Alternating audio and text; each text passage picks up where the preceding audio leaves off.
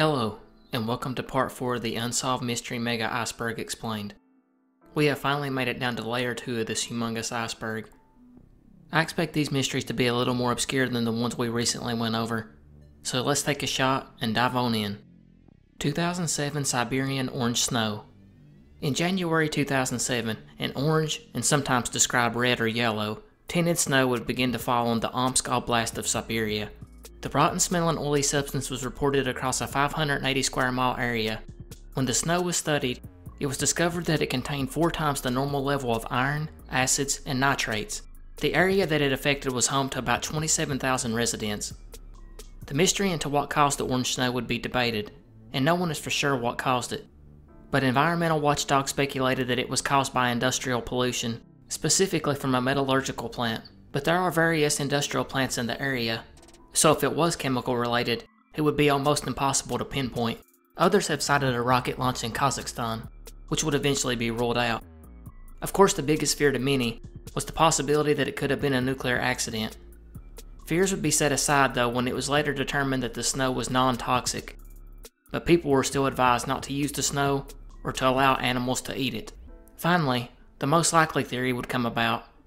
It was just possible that it was actually caused by a heavy sandstorm in neighboring Kazakhstan.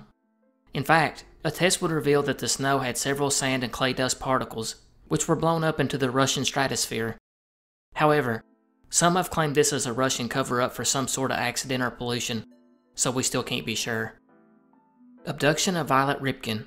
On the morning of July 24, 2012, in Baltimore, Maryland, a 74-year-old woman named Violet Ripken would enter her garage only to be greeted by a strange sight.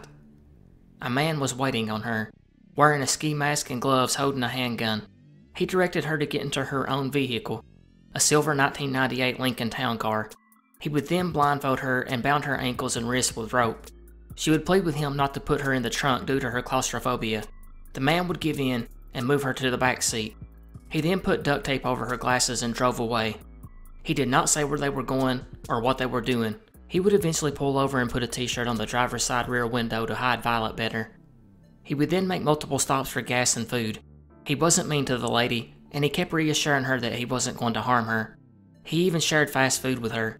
What made this case even stranger though, was Violet was fairly famous in the Baltimore area. She was of baseball royalty. Her husband had been a coach in Major League Baseball for decades. One of her sons was a legend, and broke the all-time streak for consecutive games played, while her other son also had a stint in the majors. She was beloved in the city as well as by sports fans alike. And despite that fame, the man seemed to have no idea who she was. It seemed she was not targeted for a ransom. Since she had lived alone, it would take her family more than 12 hours to realize she had been abducted, and around 8:30 that night, they would call the police and report her missing. Meanwhile, about 30 minutes prior, at 8 p.m., a couple in White Marsh, Maryland would see a silver sedan parked on the pull-off area near a highway. They saw one man standing on the outside of the car, walking around wearing gloves, which was unusual because it was about 90 degrees that day, and an older woman in the back of the car. The woman appeared to be wearing a mask. The witnesses also noticed a shirt or a sheet that covered the driver's side rear window. The couple obviously knew something was off, and they approached the man. He told them, quote, "That's my mother. She has Alzheimer's," end quote. Within moments, he got back into the car, peeled out, and left. Luckily, the fast-thinking couple were able to write down the license plate number. It was registered to Violet's now-deceased husband. Police would do a welfare check while all this was going on, and discover both Violet and her vehicle was missing, while her cell phone remained at home. They would search around the home and neighborhood, but they found no sign of Violet. But one neighbor would tell investigators a few days prior an unknown man was going back and forth down the street in a pickup truck. Police were now certain that it was an abduction, and issued a public plea for help the following morning. That morning, just 45 minutes after the public plea, a man coming home from work would drive by an older lady sitting in her silver sedan, waving a sweatshirt out the window and blowing the horn. The man called in the suspicious sight, and police responded, and found Violet unharmed. It turned out the abductor had brought her back to the neighborhood before abandoning the vehicle. He was only a block from her home. To this day, the man has never been identified. Furthermore, detectives aren't even sure of a motive. There was no ransom, Violet was unharmed, He did use her credit cards to buy a few items. It's thought that maybe he got scared once he realized she was a beloved figure in Baltimore. But police doubt this, as it would have made him more likely to ask for a ransom. One of the more out there theories was that Cal Ripken Jr. just paid the ransom off, but police told him to keep quiet about it because it could encourage others to attempt to do it again. And in spite of the $100,000 reward and multiple videos of the man, he has never been identified. Ada Constance Kent. Ada Constance Kent was a retired British actress that appeared in both stage and film productions. She worked for many years in London before settling down in the English countryside. It is here that she would move into a cottage near an area called Wellbone Corner. The 66-year-old was unmarried and living alone. She had a reputation for being a bit of a recluse. In the summer of 1939, a friend of Ada's would go visit her. When she arrived, however, Ada did not come to the door. Her friend would start to worry and contact the Kent police, as her friend stated that she had not seen her in 3 months, which was unusual even for Ada. Officer Bernard Constable would be dispatched to the cottage with another unnamed officer. The press recorded of the events, quote, "The door to the cottage was found unlocked. A supper tray with the remains of a meal was resting atop the dining table. A copy of Romeo and Juliet was found open in a chair near the fireplace. Her coat was still on the hook," end quote. More officers would arrive and search the area and found nothing.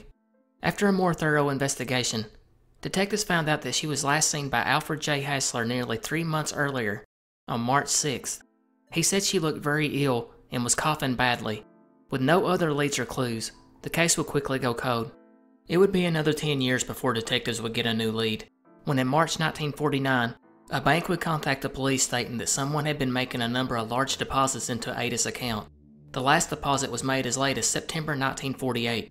Detectives wondered if it was possible that Ada had come back after all this time, so they went out to her home to check again. But they didn't find her.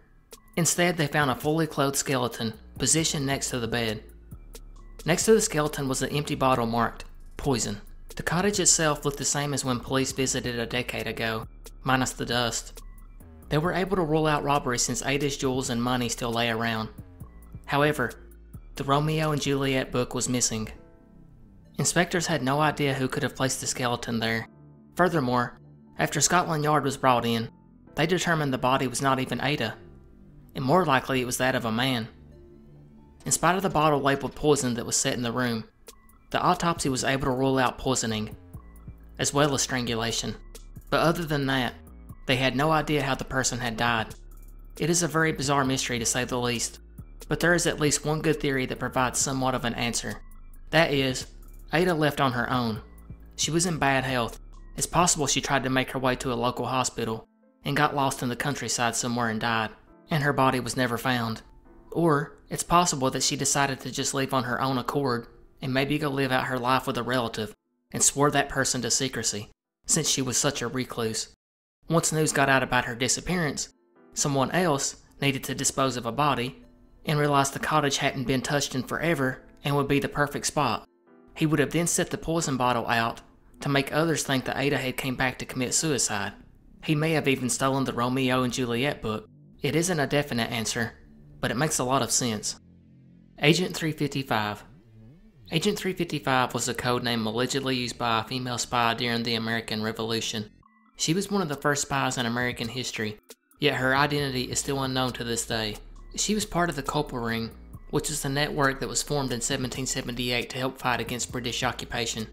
In fact, the only direct reference to her is in one of the Copper Ring letters that was sent from Abraham Woodhull to George Washington, in which he describes her as, quote, "one who that been ever serviceable to this correspondence," end quote. Although we still don't know who she is, there are a few things we know. She was likely recruited by Woodhull himself. The code seems to indicate she had some degree of social prominence, most likely a member of a prominent loyalist family. She likely lived in New York City. She also had contact with Benedict Arnold, as well as having connection to other British commanders, and probably reported on their activities. There are a few guesses to whom she may have been as well. One was that it may have been Woodhull's neighbor Anna Strong, who allegedly helped the Copper Ring in some capacity. Another thought was that she may have been the wife of Robert Townsend, who was also a spy, as it was mentioned that Townsend was in love with Agent 355. But it's also possible that it could have been Sarah Townsend, who was the sister of Robert Townsend. She was thought to be an informant that reported directly to Washington. Another theory was that of Elizabeth Bergen, who was contacted by the Culper Ring in 1779, and she agreed to help Yankee prisoners escape the British prison ships. Another common belief is that there is no Agent 355 at all, but rather that was a code name for some woman who had useful information, but not technically a spy, just someone that helped out now and again. The most famous claim about Agent 355, though, is that she is thought to have played a crucial role in exposing Benedict Arnold for his betrayal to the US, and legend has it that it's because of this that a pregnant Agent 355 would be allegedly captured by the British and sentenced to the prison ship HMS Jersey. She would then give birth to a boy before dying on the ship. I say allegedly because some argue that women were not allowed to be imprisoned on any of the prison ships. This points more evidence toward Anna Strong being Agent 355, because she is known to have went to the HMS Jersey often to visit and feed her husband. It could be because she was spotted there often that a rumor got started that she was imprisoned there, and that became a legend. But unless some other documents come to light, we will most likely never know who Agent 355 really was. Alexandra Palace's wartime television demonstrations. The UK's BBC television service officially opened on November 2, 1935. For its early years, it would be stationed at Alexandra Palace, where it sat on a hill, increasing its effectiveness at transmitting television across London and the surrounding counties. But as World War II started, the station would be shut down on September 1, 1939, with the rationale being that closing its doors prevented the Germans from exploiting the transmission signals from the palace and using them as a navigation aid. Although television service would not be fully restored until June 7, 1946, Alexandra Palace would host 2 private television demonstrations during the war. The second one occurred near the end of World War II in February 1945. It's well documented thanks to the efforts of the BBC Written Archive Center and the Alexandra Palace Television Society. The transmission lasted 40 minutes. Based on the surviving photos, we know that several celebrities made an appearance, such as Phyllis Calvert, American singer Evelyn Daw, and Canadian comedian Robert Goodyear. The demonstration concluded with the play of Julius Caesar. However, what makes this a lost media mystery is, as I mentioned before, there were 2 of these made. The first one was in August 1943. Unlike the well-documented one in 1945, hardly anything was recorded about the one in 1943. There's not even any records in the BBC Written Archive Center or the Public Records Office. The only reason we know anything about it is because of a few notes from the engineer Desmond Campbell and from Alexandra Palace Television Society archivist Simon Vaughn. There are a few photos of the event that show scenes being filmed. Additionally, an article from September 11, 1943 stated that the BBC engineers were called into the Alexandra Palace to conduct an important television picture for a private purpose. We still don't know what that purpose was, but it is believed that the demonstration could have been created for either Winston Churchill or King George.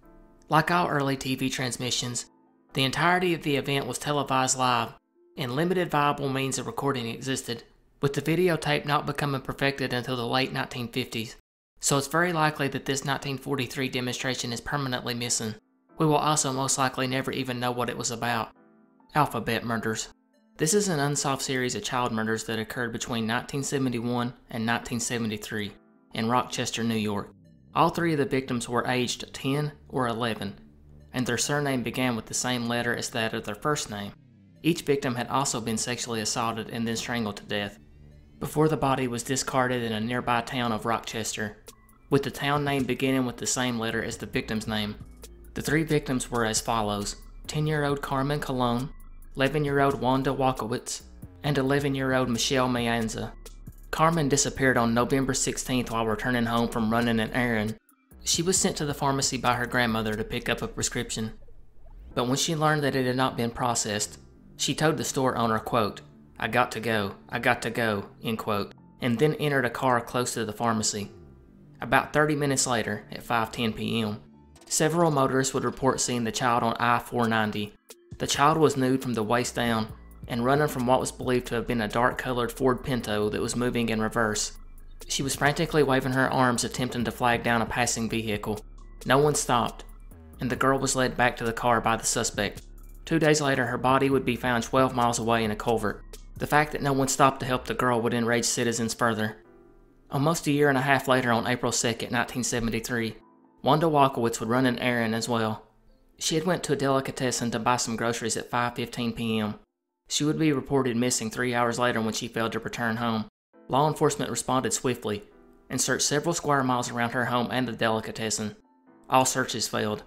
Several residents did report they seen Wanda struggling to carry the bag of groceries, so it's known that she at least made it to the store.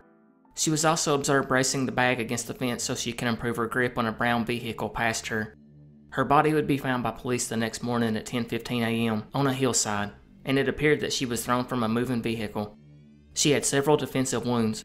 One witness stated that they had seen the girl talking to a man in a brown vehicle, possibly a Dodge Dart, between 5:30 and 6 that evening. At first, Rochester police dismissed any connection between the two murders.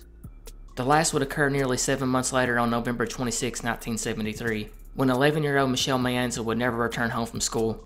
Several of her classmates seen her at 3:20 p.m. walking alone, and by 5:30 p.m., she was sighted in a beige or tan vehicle with a flat tire. The driver was observed holding Michelle by the wrist. A man stopped to help with the flat tire, and noticed the man pushed Michelle behind him and also obscured his license plate. The man stared menacingly at the Good Samaritan, enough so that the well-intentioned motorist decided to just drive off. Michelle would be found 2 days later in a ditch. An autopsy revealed that she had trace amounts of hamburger that she had consumed an hour before the murder, giving credence to the reports that a girl matching Michelle's description had been seen in the company of a white man at a restaurant. The man had dark hair and was between 25 to 35 years old and around 6 foot, 165 pounds. A composite drawing of the suspect would be released to the media and a reward offered. 200 suspects would be cleared. All 3 victims vanished on days of light or heavy rain. All 3 had been fed before the murders, while all 3 were redressed partially or fully. All 3 were reported to be loners by schoolmates, as well as coming from a poor family. Although it's known as the alphabet murders, most investigators doubt the initials played any role in the murders, and it's just a coincidence. Also, there's some thought that Carmen Colon's murder was by someone related to her, whereas the other 2 was by a stranger and was not related to Colon's case. 50 plus years later, and the case is still unsolved. Anjing Ajak. On the island of Java in Indonesia, lurks an alleged giant werewolf known as Anjing Ajak. According to legend, it has an original human form that transforms into a humanoid wolf that feeds on other people. It is supposed to be very intelligent and very dangerous to anyone who encounters it, for they are known to kill with their claws and teeth. Luckily, a silver bullet is not needed to kill the monster, as in the case with werewolves. A normal bullet to the head or heart is enough to kill the beast. That would be because the name Anjing translates to dog, which means the creature is a were-dog and not a werewolf. This makes more sense as wolves are not native to Indonesia, but wild dogs are. Very little is known about this alleged cryptid, and some believe it's just werewolf lore that was brought over into the colonization period and has mutated to reflect the local wild dogs that inhabit there. Asha Degree.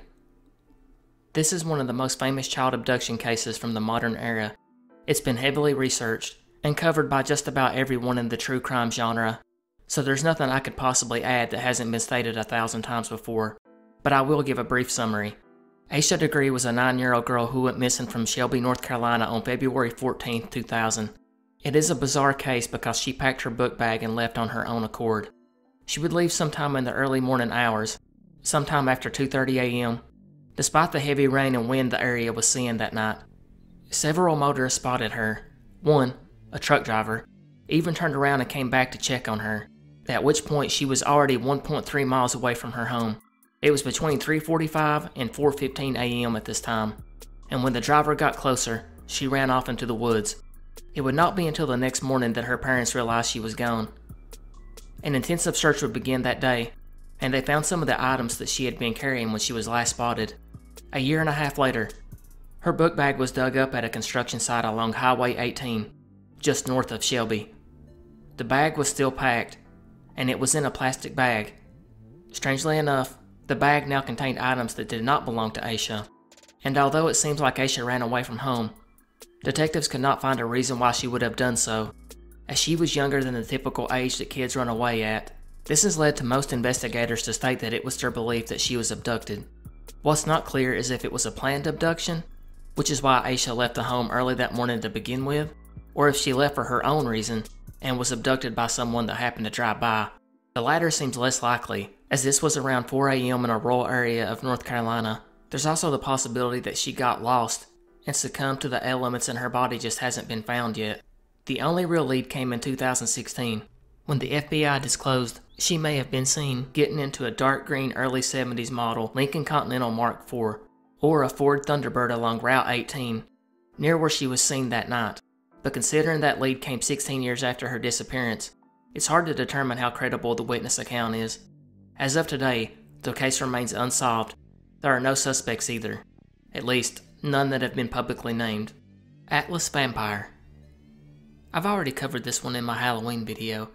If you're interested in watching, you can click the little link in the upper right hand corner. Attempted bombing of Richard Singer. On a late evening in Auckland, New Zealand, on July 9, 1937, a prominent lawyer named Richard Singer would jump into a taxi and ask the driver to take him to 122 Grafton Road, which was the address of his home. He had worked a little later than usual that evening, and it was around 6:15 p.m. As they pulled up, the driver would get out to go open the door, but Singer assured him he could manage. He paid the cabbie and made his way up through the gate. A few steps past the gate, Singer would be rocked with a loud explosion, accompanied by a sheet of flame as shrapnel hit the stone wall next to his driveway. The attorney would be thrown several feet, and he sustained multiple injuries. His briefcase and a bundle of documents inside contained several fragments of blue metal. Likewise, his trousers were ripped to shreds. One of the signs on the taxi was also blown off, as well as one of the neighbor's waterspouts taking shrapnel. Singer's son and housekeeper would rush outside to see him covered in blood. A doctor was summoned to treat him. He sustained injuries to his face, the calf of his left leg, and the back of his right hand. The hand was struck when it was in upward swing, and it was credited with saving his life. A huge contingent of police would arrive shortly after, but it was dark by then, so the authorities were unable to mount a large search, and they put it off until the next morning. When they were finally able to look, they found debris on several of the neighboring houses. One item of interest found seemed to be a metal canister coated with tar and black sand. The news spread like wildfire, as the Auckland Star called the event, quote, "City bomb outrage," end quote. People were sucked into the story. It was helped along by Singer himself, who liked to take interviews and speculate on why he was almost killed, along with the fact he was a well-known lawyer, poet, and radio commentator. Some would say he was larger than life. He would spend several weeks in the hospital, having to get surgery to remove a fragment from his thigh. He would eventually get a letter threatening to finish the job. However, it was later determined that it was just a hoax, and not from the original bomber. Detectives were able to deduce the bomb contained pieces of blue rock, as well as they could confirm it was not tripwire activated, nor a time bomb. They would eventually concede that the bomb would have had to have been thrown at Singer. One problem with this, though, was Singer nor the taxi driver saw anyone. 3 months after the blast, a reward of what amounts to about $6,000 in today's money would be posted for information about the person or persons involved. Nobody came forward.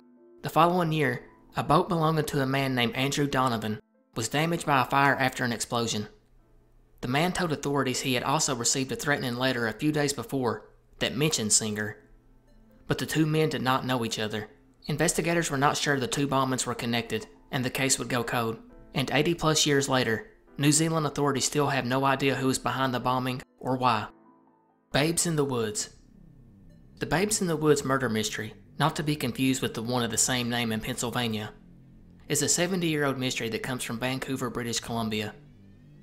The case is about two male victims that were murdered sometime around 1947 and then discovered by a groundskeeper in Stanley Park, Vancouver, British Columbia on January 14, 1953. Police found a hatchet on the scene that was used to kill the boys by striking them in the head. They would also find a woman's shoe on the scene. The bodies had been arranged to lay in a straight line, with each boy's soles facing each other, and finally were covered by a woman's rain cape. The boys were aged between 6 and 10. They also noted that the impact left of the skull was light, indicating that it was more likely a woman than a man that had struck the boys. Investigators had no leads, and were never able to establish an identification of the children. The mystery was threefold: just who were the boys, who murdered them, and why. Part of this would be answered in early 2022, when a woman named Allie Brady would find a family photo of her grandmother Diane with her two brothers that she didn't know existed. She was told that the brothers had been taken away by social services and never seen again. The woman would then submit her and her grandmother's DNA to 23andMe and other genealogy sites in an effort to find her missing great-uncles. Around that time in 2021, Vancouver police were searching for a DNA match for the Babes in the Woods case. This led to police making contact with Allie Brady's mother in early 2022 to let her know that the Babes in the Woods were her uncles, David and Derek Busquet. Her mom had no idea, and had never even heard of the case. Even going back to the early days of the investigation, detectives had believed the mother of the two boys had killed both her two sons and covered them up with her raincoat, then speculated she went off to commit suicide. However, after the DNA was connected, they realized the mother, Eileen Busquet, had lived to 1996 and died at the age of 78. When detectives looked back over the case notes, they would find that there were early promising leads, but they never led to an arrest. The most promising one came from a woman who claimed to have seen a woman with two kids entering the forest with a hatchet many years prior, only to see this woman coming back out alone screaming with one shoe missing. Of course, a lot of this eyewitness testimony was hard to go by considering it had been so long since the murder. Furthermore, detectives weren't even sure how long ago that it occurred. As I mentioned above, many believed 1947, but some detectives originally thought that it could have occurred as far back as 1944, and although it's not a mystery to me, because it seems that the mother was most likely responsible, her family denies the sweet woman they knew as Granny could have committed the murders. The case is still active. Babushka Lady. This is a pretty famous mystery that involved a woman that was present during the JFK assassination. The name comes from the headscarf that she was wearing, which looks similar to a scarf worn by elderly Russian women. It is believed that she was able to either photograph or film the events of that day, and it being in the middle of the Cold War, a potential Russian there recording the assassination, well, that played out as well as you think it would. Witnesses stated that she was holding a camera as the vehicle went by, as well as documented by film accounts that spot her. She was standing on the grass amongst onlookers. Curiously, in the Mark Bell film, after the shooting, she can still be seen standing with the camera at her face, whereas all the other witnesses had already ducked for cover. After the shooting, she crosses the street and joins the crowd on the grassy knoll. She is last seen in photographs walking east on Elm Street. Neither she nor whatever film photograph she may have taken has ever been identified. And to this day, people have tried to figure out who this woman was. One of the early claims came from a woman named Beverly Oliver. In 1970, she told conspiracy researcher Gary Shaw that she was the Babushka Lady. He claimed that she also told him she gave the undeveloped film to two men identifying themselves as FBI agents. They gave her no receipt, and they never returned the film, even though they claimed she would receive it back in 10 days. Strangely enough, the woman would also state that she never bothered following up. She would stand by these claims for a documentary nearly 20 years later. Most people disregard her claims though. Furthermore, she would claim that she was a witness to some elements of the Martin Luther King Jr. murder, meaning this woman was basically full of it. As for who it could have really been, opinions vary. Some state it was a Russian spy. Some think she was an assassin holding a camera gun. Some think a Secret Service agent. Of course, you get the typical theory that it was a man dressed up as an older woman, for some reason. Others point out that it may have not been a camera at all, but instead a pair of binoculars. Baghdad Battery. This one is a neat historical mystery, and many of you have probably already heard this one before. But I'm a history buff, and it really intrigues me. The Baghdad Battery is said to be around 2,000 years old, being created sometime between 250 BC and 250 AD. The jar was found outside Baghdad and is made of clay and asphalt. Sticking through the asphalt is an iron rod surrounded by a copper cylinder. When the jar is filled with vinegar or any other electrolytic solution, the jar produces 1.1 volts. There is no record of what the jar was used for, but there's a small chance that it was its namesake, a battery. It's been proposed that it was used to electroplate items such as putting a layer of metal onto another layer of metal. Proponents of the battery theory also theorize that it could have been used for something as simple as religious ceremonies. However, this is almost universally rejected by archaeologists, and there's no electroplated item that has been recovered from this period. To further take credence from the battery theory is the ancient alien supporters, who claim that some alien race showed up to provide the Parthenians with technology for a battery. For some reason. But a more reasonable theory is that it was nothing more than a place to store some sacred scrolls, and until someone can prove otherwise, that will always be the general consensus. Becca. On June 3, 1991, a local truck driver named Eduardo Colon arrived at a Super 8 in Albuquerque, New Mexico, and would check into his room. He requested a room for 2, and for 1 night only, and was expected to check out by 11 the next morning. He gave his info, and it was legit, except for a false vehicle license plate. By June 5th, the hotel had realized that Eduardo never came back to check out. So a security guard would go check the room and found the door locked. He would use a screwdriver to unlock the door, and when he got in, the only thing that stuck out to him was the alcohol bottle sitting on a table. But when he went into the bathroom, he would discover a scary scene, a woman hanging from the shower. It appeared as if she had hanged herself with the suitcase strap. The autopsy would also reveal that she had heroin in her system. It was believed that she had died the day Eduardo had checked in, as she was severely decomposed. A photograph was found in the room, and it was believed to be her. It showed her with another man, who the motel employees identified as Eduardo. Sitting in what appeared to be a mall photo booth, the woman had curly strawberry blonde hair and hazel or green eyes. No scars, marks, or tattoos were noted, and she was most likely of Hispanic descent. There was also $500 found in her pocketbook. In addition to the alcohol bottles on the table, was a scale with the name George Martinez written on it. It is thought that this was maybe used to weigh packages of drugs, and since George Martinez was a very common name, no one was able to identify who it could have belonged to. Detectives would spend the next several years trying to track down Eduardo, who they struggled to find in spite of the fact that he had given the hotel his real information. By the time they tracked down his family, they would discover that Eduardo had died several years earlier to natural causes. They would show his family the picture of the couple at the mall photo booth, and the family said it was not Eduardo.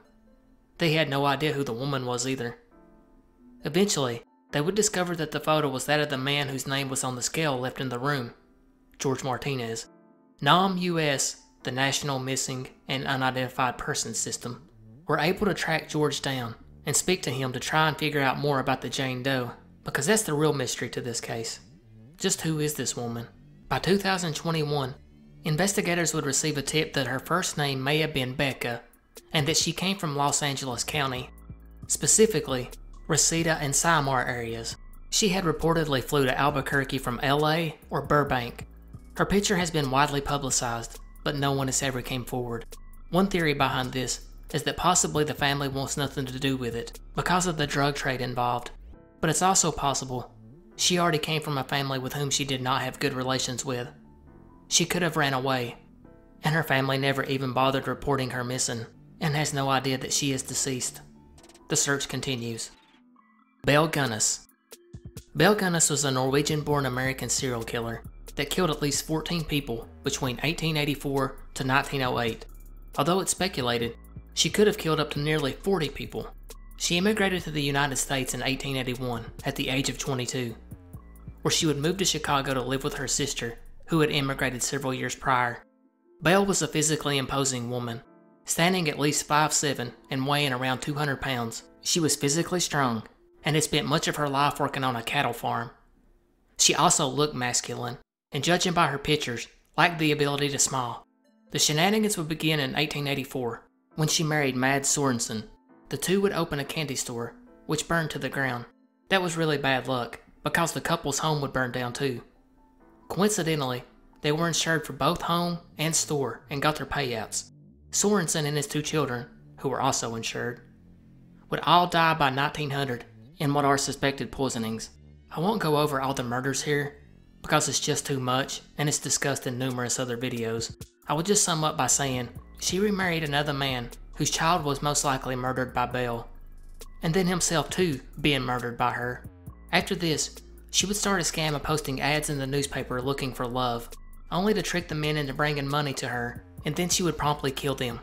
So I will bypass all those details and get to the mystery. In April 1908, the Gunness farmhouse would burn to the ground. In the ruins, the authorities found the bodies of a headless adult woman, who was originally thought to be Belle, along with her 3 children. In the coming days, authorities would find numerous bodies all over the farm. Belle would be pronounced dead at the scene, even though the doctor who performed the post-mortem would testify that the headless body was 5 inches shorter and 50 pounds less than Belle. A Chicago newspaper would float the idea out that Belle had faked her own death and escaped the scene because the noose was tightening.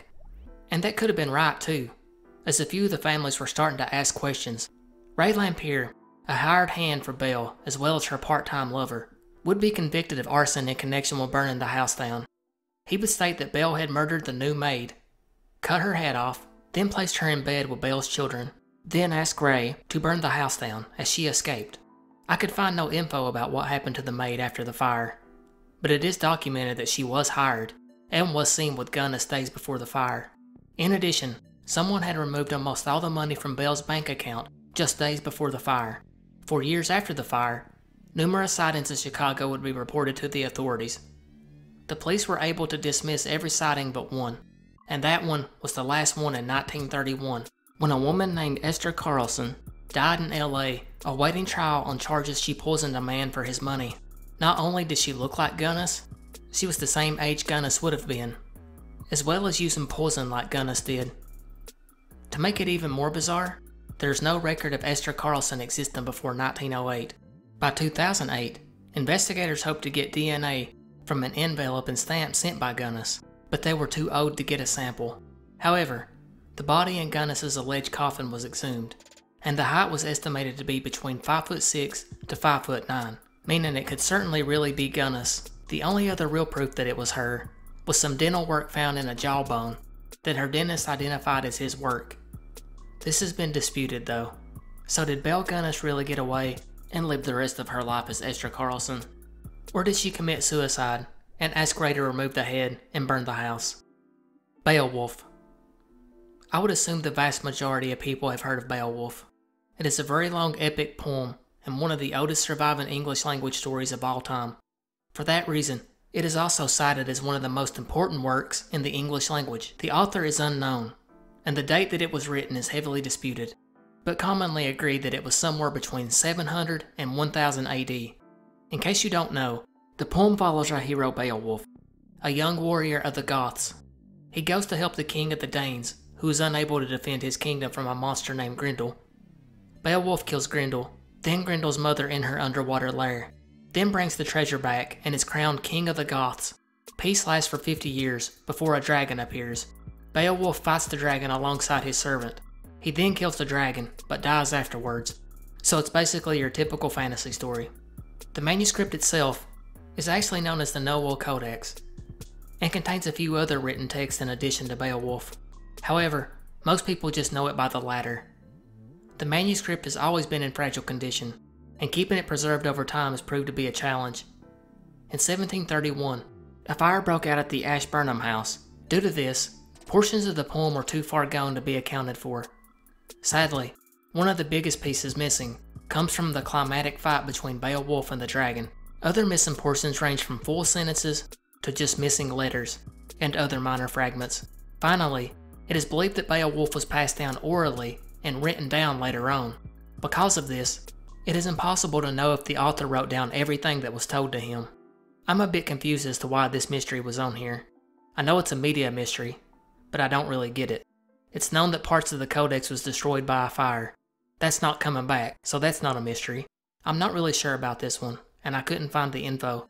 Maybe someone will know more in the comments below. Bermeja. Now this is an interesting one to me.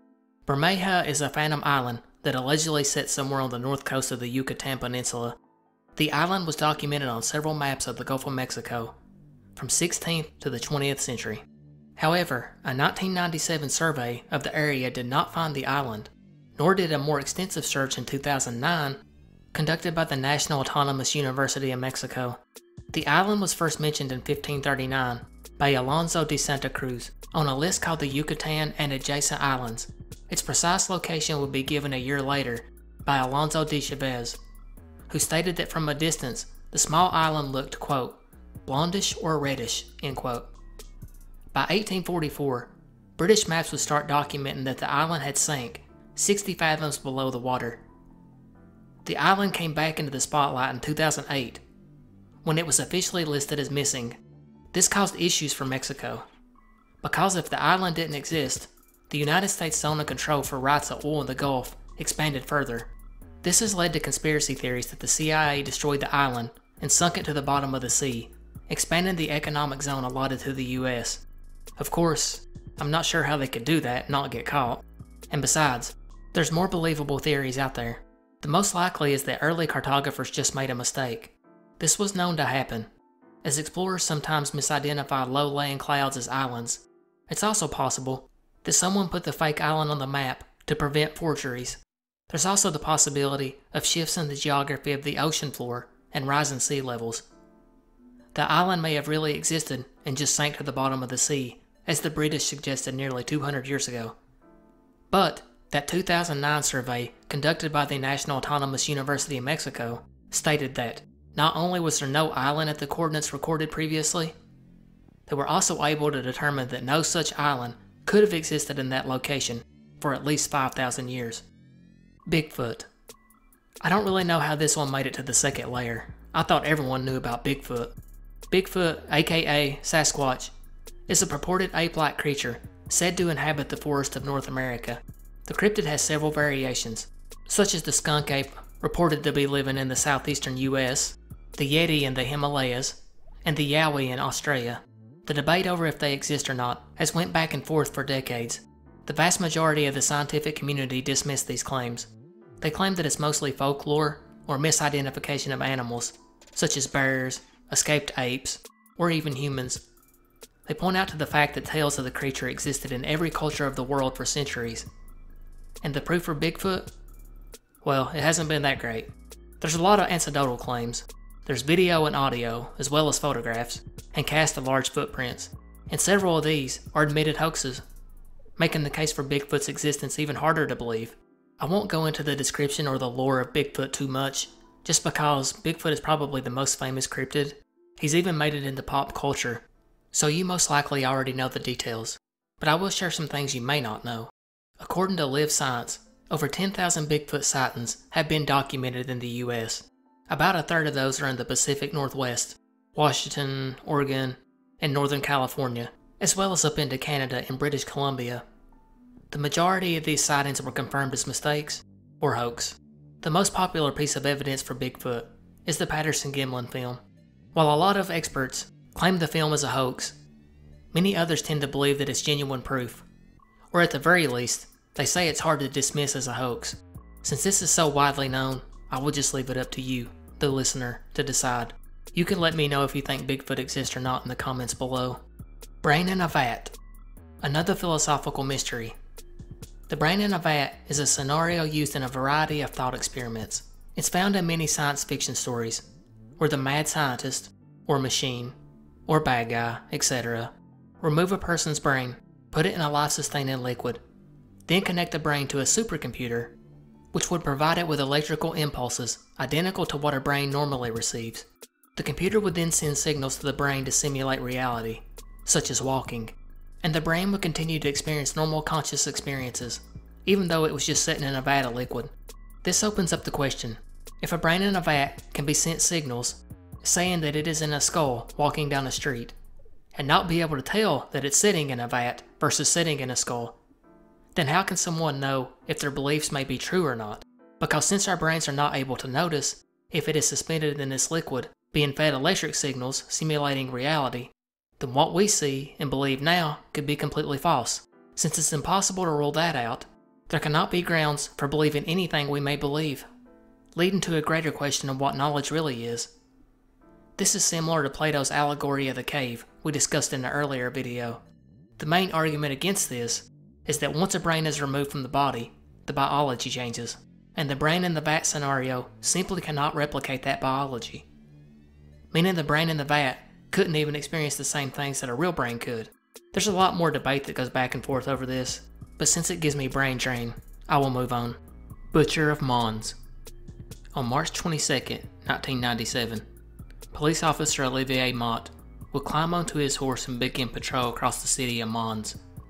That day, he would make a frightening discovery. He would find 8 garbage bags containing human remains in the small town of Cuesmes in Belgium. The 8 bags contained body parts from 3 different people, all of them women. Over the next 2 days, 2 more bags would be found. And another 3 weeks later, a final 2 bags would be discovered. A total of 5 different victims, found in 10 different bags through the Mons region of Belgium and northern France, would be the final tally.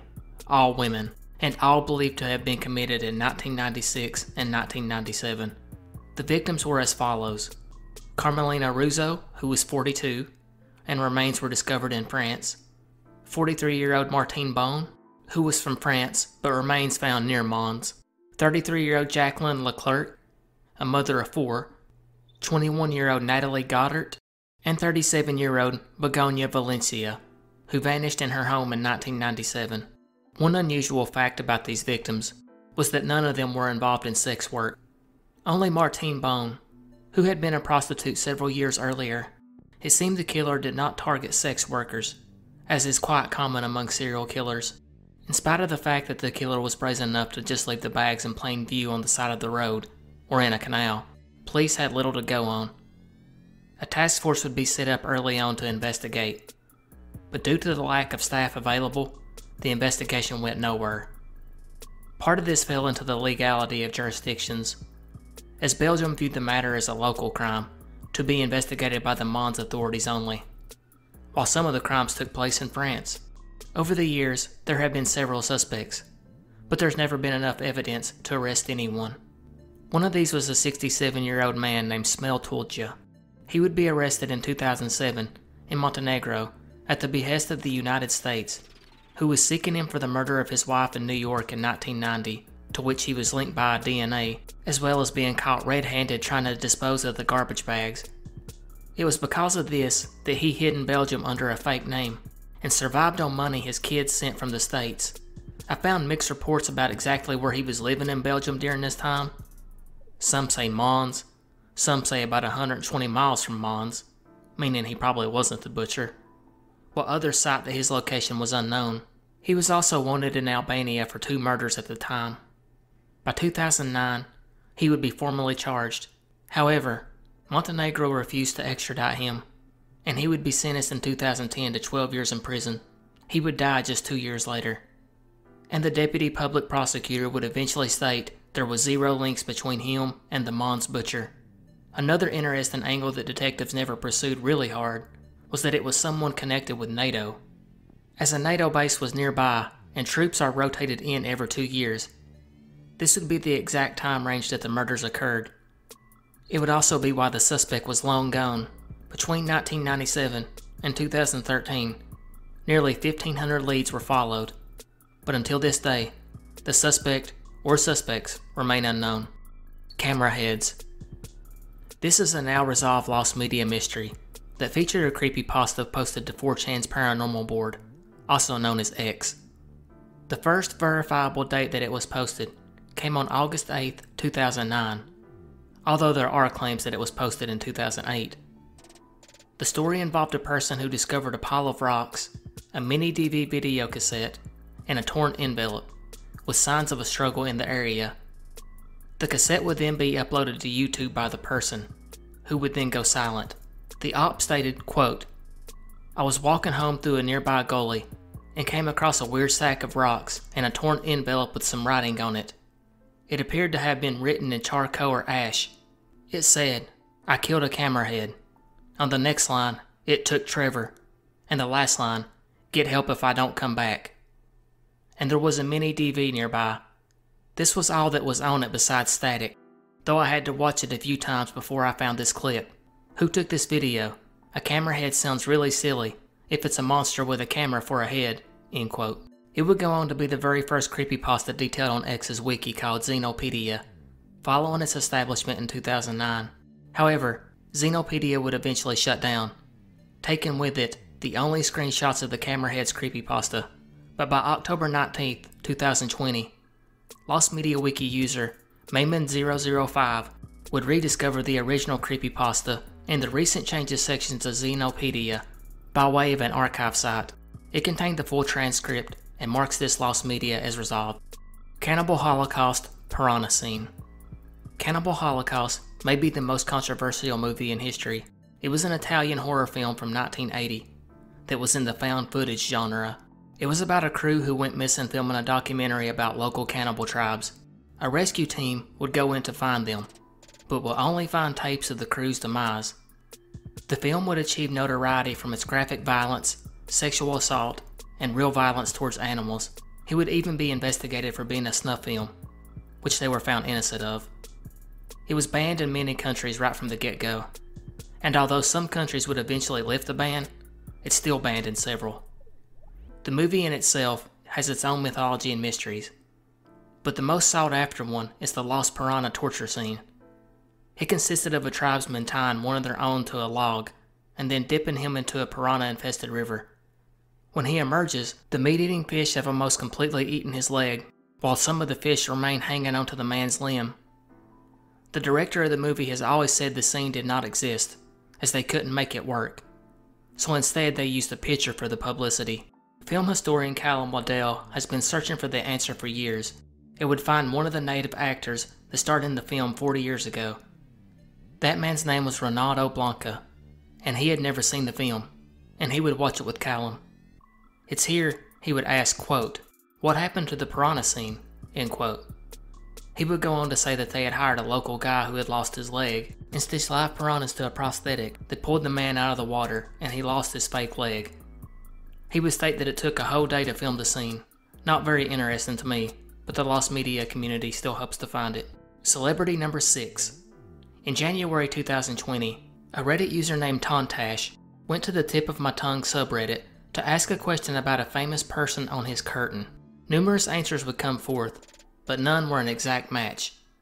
The question should have been simple, and most people, when they first look at it, they think, "I've seen this person," but then they can't think of the name.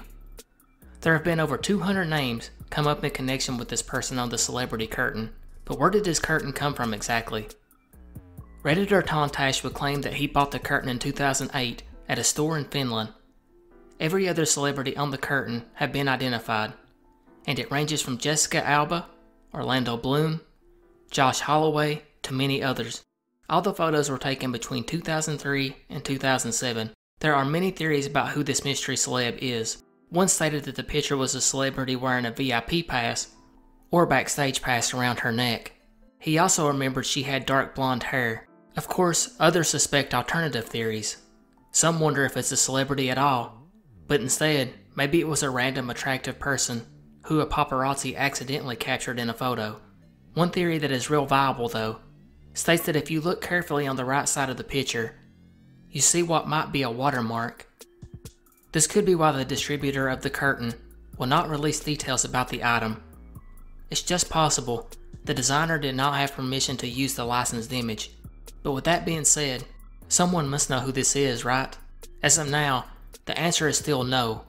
Although in 2021, more and more people have started to believe it could be Canadian actor Taylor Kitsch. But what do you think? Charles Peck phone calls. In 2008, 49-year-old Charles Peck would aboard a Metrolink commuter train heading towards Los Angeles. He was set to meet with his fiancée Andrea Katz, who was to pick him up at the train station. But the Metrolink commuter would tragically crash, injuring 135 people and killing another 25 more. Peck was one of these people. Meanwhile, Peck's fiancée Andrea, who was en route to the train station, would hear of the commuter crash breaking over the news on the radio. At first, she feared for Peck, until she received a phone call from him. She felt relieved at seeing his number go across her phone display. But when she answered it, she was met with static. But it didn't just happen to Andrea. Peck's son, sister, brother, and stepmother all received phone calls from him, up to several hours after he had passed. In all, about 35 calls over 11 hours would be made to family and friends after the crash. The final call came at 3:28 a.m., just about an hour before his body was found. In fact, it was these calls that allowed rescue workers to own in on Peck's location. They had originally began the act of recovering bodies when they realized no one else would be alive, but the phone calls breathed the hope that maybe Peck, in spite of how bad the crash was, survived. But after they discovered his body in the debris, they quickly determined that he had not survived the impact of the crash, leaving the question, how did the phone calls get placed? One theory was that the crash damaged Peck's phone.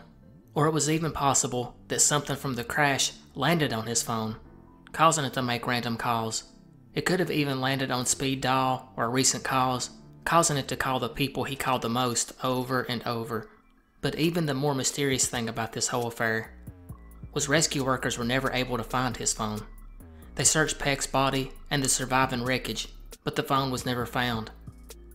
Perhaps it shattered into tiny pieces, causing the phone to dial out randomly until the battery died. Or maybe, just maybe, Peck took it to the afterlife with him. Chicago Tylenol murders. Another well-known one here. On September 29, 1982, Mary Kellerman, 12 years old, of Elk Grove Village, just 20 miles outside of Chicago, would die after taking a capsule of extra-strength Tylenol. This would be followed by Adam Janis, 27, dying later in the hospital that day after ingesting Tylenol, along with his brother Stanley, 25, and sister-in-law Teresa, 19, who all took Tylenol from the same bottle. But the deaths were not over. Over the next few days, Mary McFarland, 21, Paula Prince, 35, and Mary Rayner, 27, would all die under the same circumstances, and were all located around the Chicago area. It was at this point that authorities were able to connect the deaths to the famous headache medicine. Warnings would be issued throughout the media, as well as patrols using loudspeakers telling people to not use the medicine. Upon investigation, it was found that all of the Tylenol in the area came from Pennsylvania and Texas. Detectives quickly deduced that the product was almost certainly tampered with after shipment. The main hypothesis being that someone went into local stores, took the bottles off shelves, placed potassium cyanide in some capsules, then placing the packages back to the store shelves, only to be purchased by unlucky victims. During the investigation, a man named James William Lewis would eventually end up being arrested after he sent a letter to Johnson & Johnson demanding $1 million or he would not stop the poisonings. After he was caught, it was determined that he had no connection to the poisonings, and that he was only trying to take advantage of the fear and extort the company. He would eventually be sentenced to 10 years in prison. However, in 2009, court documents would be released showing, quote, Department of Justice investigators concluded Lewis was responsible for the poisonings, despite the fact that they did not have enough evidence to charge him, end quote. By 2010, Lewis and his wife would both submit DNA samples and fingerprints to the authorities, and as late as September 2022, new life would be breathed into the case. As former Illinois State Police Director Jeremy Margolis would state, quote, Obviously, a lot is going on about which I can't comment, but there is a renewed interest in this case, end quote. Journalists would learn from sources close to the investigation that old circumstantial evidence and unidentified newly obtained evidence have brought authorities back around to looking at Lewis again. Former Chicago federal prosecutor Gil Soffer would state, quote, I think it could be let's give it our best shot. There seems to be enough there that this could go to trial, and I would not be surprised if that's the decision, end quote. Lewis, for his part, has stuck to the same story he has given for 40 years, which usually means that person is telling the truth. But with rumors heating up, could we finally see him charged soon? Christine Shields Wagner. On October 10th, 2016, Christine Wagner would leave her residence in Olympia, Washington. The 67-year-old was last seen getting into her 2004 Toyota Matrix and driving off. This was the last time she would ever be heard from. Family and friends had no idea where her destination was. They would call authorities pretty quickly, as they were worried due to Wagner's previous attempts at self-harm. Inside her home, detectives would find her purse with all of its contents left behind. Further complicating matters is the fact that Christine, or someone else, turned her phone off after she disappeared. Her car would be found 2 weeks later at Harmony Farm Conservation Easement on Johnson Point Road in Olympia.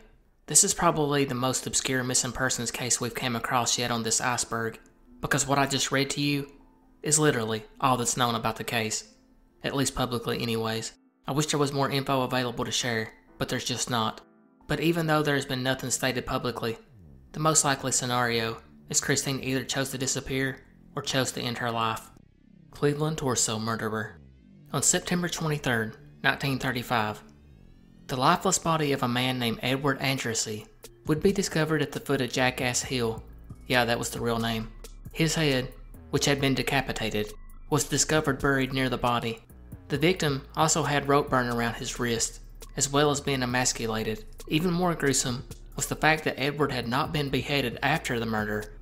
The medical examiner instead ruled that his death was caused by the decapitation. The murder would be the first discovered victim of the official 12 Cleveland torso murders, called so because the suspect would often dismember his victims, as well as beheading them. And just like with Andrassy, he would choose to behead them while they were still alive. The men were almost always castrated as well, and some of the victims were burned by some chemical treatment, which left their skin red and leathery. Out of the 12 official victims, only 3 were identified, leaving 5 John Does and 4 Jane Does. And although there were 12 victims officially from 1934 to 1938, some investigators link up to as many as 20 to the Cleveland torso murderer. One of these is the infamous murder victim known as Lady of the Lake, who was never positively confirmed as a victim of the torso murderer, in spite of the fact that she was beheaded and had chemical burns on her skin. If 100% confirmed, she would have been the first victim. Another interesting victim was a man named Robert Robertson, who was found beheaded in 1950, nearly 20 years after the original murders. The investigations were incredibly difficult, as forensic science was still in its infancy.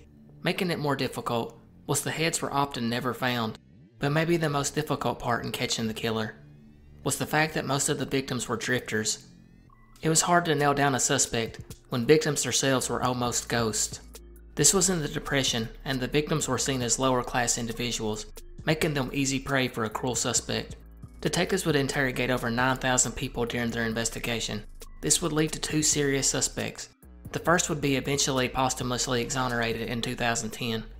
So that leaves us with 1 suspect. And he is a hell of a suspect. That man was Dr. Francis E. Sweeney. To start, Sweeney was a World War I vet, where he served as part of a medical unit. That unit would often conduct amputations in the field, giving Sweeney the knowledge to have made those precise dismemberments that the torso murderer made. During the war, Sweeney would be gassed in combat, and this led to nerve damage. This probably attributed to the PTSD that he had after the war, which directly led to him becoming an alcoholic.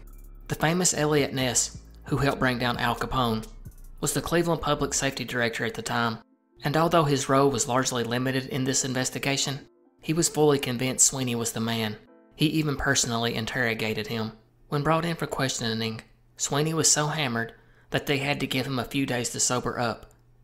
Sweeney would fail 2 lie detector tests, which we know are largely junk science, and Ness felt that the chances of prosecution were slim, since Ness's political rival, a U.S. congressman, was a cousin to Sweeney, and could possibly use his political power to save his cousin. There was also very little evidence linking Sweeney, as it was too circumstantial to be prosecuted on. Sweeney himself would be committed to a psychiatric hospital after becoming a suspect, and the murders would stop. Well, stop depending on if you believe the Robert Robertson murder was conclusively linked to the torso murder. He was diagnosed with schizophrenia, and spent the remaining years of his life sending taunting letters to Elliot Ness. So do you think it was Sweeney, or someone else altogether? Connecticut River Valley Killer. In 1985, in Kellyville, New Hampshire, Claremont police would be alerted to a set of remains located in the woods. Upon looking at the body, the medical examiner was able to determine the victim was a woman, and she had died by multiple stab wounds. She had most likely been sexually assaulted as well. While they were in the midst of their investigation, however, they would receive word from a town about 30 miles south, that of Saxton's River, Vermont, as someone had broken into a 36-year-old Linda Moore's home and stabbed her to death. 10 days after this attack, detectives back in Claremont would discover another set of remains in the woods. This one sitting within 1,000 feet of the first one. Detectives would soon trace the remains of both victims. One being 17-year-old Bernice Quartermatch, who disappeared on May 30th, 1984, after hitchhiking to her boyfriend's, and 27-year-old Ellen Fried, who disappeared on July 22nd, 1984, after stopping to use a payphone. Both had died by multiple stab wounds.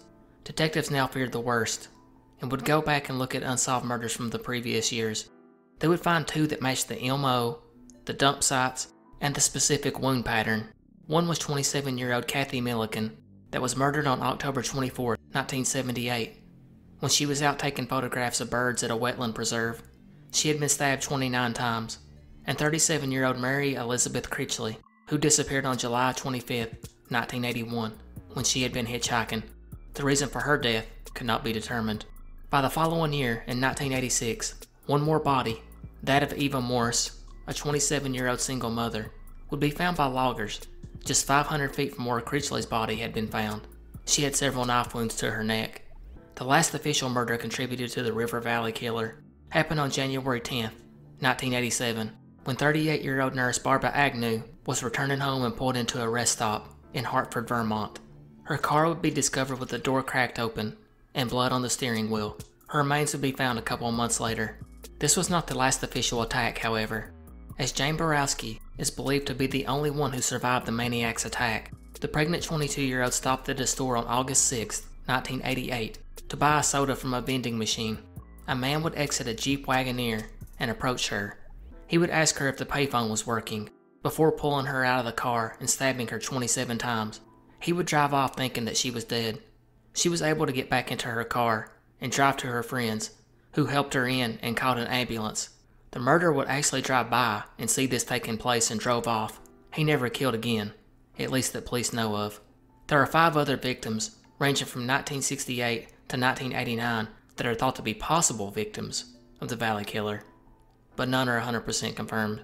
There was one description of the man, coming from Linda Moore's murder. He was slightly stocky, dark-haired man with a blue knapsack, thought to be between 20 and 25, clean-shaven, somewhat round face, and wearing dark-rimmed glasses. All the murders were similar too. All of them were committed by knife, except for Critchley's. 4 of them had a specific stabbing pattern across the upper body and abdomen. The other cases may have had the same pattern, but the bodies were too decomposed to tell for sure. All but 2 of the victims were killed in a wooded area they had been transported to. 2 murders, Moore and Borowski, were thought to have been interrupted. 2 sets of the victims were found in the same area. 3 of the victims were hitchhiking. 2 of the attacks involved a payphone and were near a soda machine. It was thought that the man may have service vending machines in the area. It's also a commonly held theory that the man was targeting healthcare workers, as 2 nurses and 1 nursing aide was among the victims. The case remains unsolved. Contents of the Library of Alexandria. The Great Library of Alexandria was one of the largest and most significant libraries to ever exist. It was part of a larger research institution called the Mausean, which was dedicated to the goddesses of literature, science, and arts. The Universal Library was most likely proposed by Demetrius of Phalerum, an exiled Athenian statesman living in Alexandria, but the library itself was not constructed until Ptolemy II of Philadelphus. The library would quickly acquire many papyrus scrolls, mainly due to the Ptolemaic king's aggressive nature at procuring various texts. Contrary to popular belief, the Library of Alexandria did not burn down. Instead, it declined gradually over the course of several centuries. There were also rulers who would purge intellectuals, prompting many responsible for the library to flee to other nations. Part of the library did accidentally get burned by Julius Caesar during the Roman Civil War, but it's unclear how much damage was done. The library further dwindled during Roman control, as there wasn't much funding or support for it. The library was thought to have been fully destroyed at the latest by 270 AD, but the mystery here is just what knowledge was stored at the library. What was lost? Unfortunately, there's no real way to know. It's not even known how many different scrolls were stored at the library, but there's a rough estimate that it was between 40,000 to 400,000 at its height, or about the equivalent of 100,000 books, which would have taken an enormous amount of storage space. Making it even more difficult to guess was the fact that one piece of writing could take multiple scrolls. These would be broken down into self-contained books by an editor. There was an index created by Callimachus, who was one of the librarians. The catalog was created around 306 BC, but since few fragments exist, it's impossible to take anything from it. We do know his system broke the scrolls down into 6 genres and 5 sections, that being rhetoric, law, epic, tragedy, comedy, lyric poetry, history, medicine, mathematics, natural science, and miscellaneous. But how much of this was really lost? One interesting thing to remember in all this, it was not the only library in ancient times. There were many. There were so many that anything of note that was lost from the Library of Alexandria would have been stored somewhere else. So in all likelihood, nothing of real value was lost. What was lost, however, would have been the commentaries by the 100 or so researchers and librarians that lived at the library full time. Their thoughts on other authors, books, as well as their catalogs, such as the aforementioned index by Callimachus, would all be lost. Regardless, whatever was lost will most likely never be recovered. Corpse quakes. In an edition from the Cincinnati Enquirer dated February 11, 1889, an article would discuss a rare mental affliction known as corpse quake. The alleged mental disorder is known to have existed only among grave diggers, and amongst those diggers, only those that had been digging for several years. It was known to be not so uncommon to the diggers themselves. The main symptom of someone with corpse quake is the involuntary shaking that comes from it. One digger was quoted as saying, quote, "I know of a number of such cases. 10 years ago we had 3 diggers here who had worked together for quite a while. One of the 3 used to be a very lively chap, and always willing to tell a good yarn, became very quiet all at once. His companions noticed this, and thinking that Joe was not feeling well, let him alone. There was to be a funeral in the afternoon, and we went over to dig the grave. As soon as Joe stuck his spade in the ground, he began to shake. His companions told him to stop working if he didn't feel well. But Joe paid no attention and continued his work until the job had been finished. 3 or 4 more graves were made that day, and every time Joe put down his spade he shook.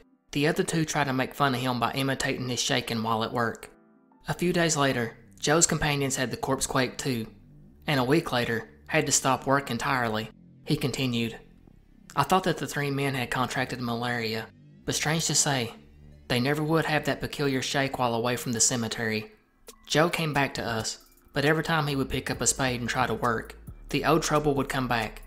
We insisted upon giving up the job, as he was falling away. He remained at home for about a week, and his wife told us Joe was getting better again, when one day his boy mentioned the word spade in his father's presence. It was the strangest thing in the world. No sooner had the boy said spade, than Joe took the corpse quake again. He didn't last long after that. He would be thinking about digging graves all the time, and this made him so sick that he died shortly after. I don't remember what became of the other 2 men. They had to give up the job, and I think moved away from here altogether." End quote. This is the one and only account of the affliction that I could find, which was documented by Chris Woodyard on her blog, thevictorianbookofdead.wordpress.com.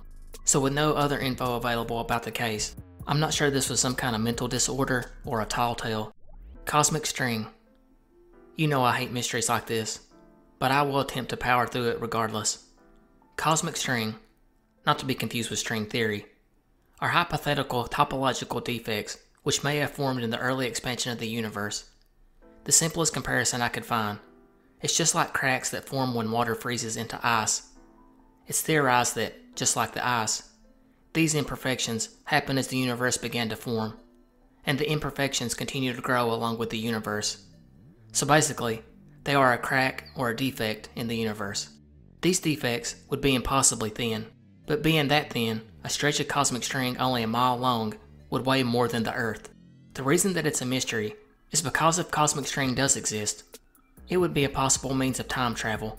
These hypothetical strings may weave throughout the entire universe, thinner than an atom and under immense pressure, so that means they could have quite a gravitational pull on anything passing near them. It would enable objects attached to the string to travel at incredible speeds, and pulling 2 strings close together would possibly warp time-space enough to create a closed time-like curve, which would allow a time traveler to journey into the future but arrive in its past.